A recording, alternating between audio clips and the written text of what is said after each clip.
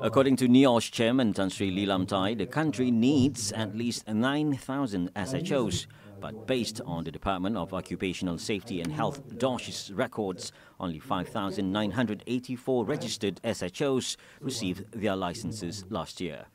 He said this number was far from adequate as based on reports there were more than 14 million workers in the country last year and the figure is expected to rise. Pen Borneo Highway misalnya di Sabah, di Sarawak, kita ada East Rail rail link, dan juga kita ada banyak ini projek itu mega. Itu penggarang kompleks itu petroleum di Johor. Semua inilah saya anggap yang diperlukan oleh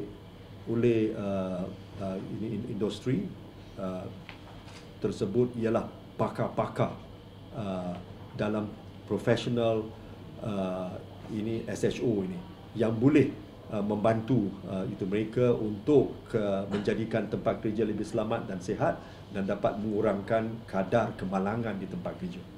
He added SHOs need to obtain their certificate from a certified training provider such as NIOSH and accumulate at least 3 years of experience before they can apply for a license from DOSH.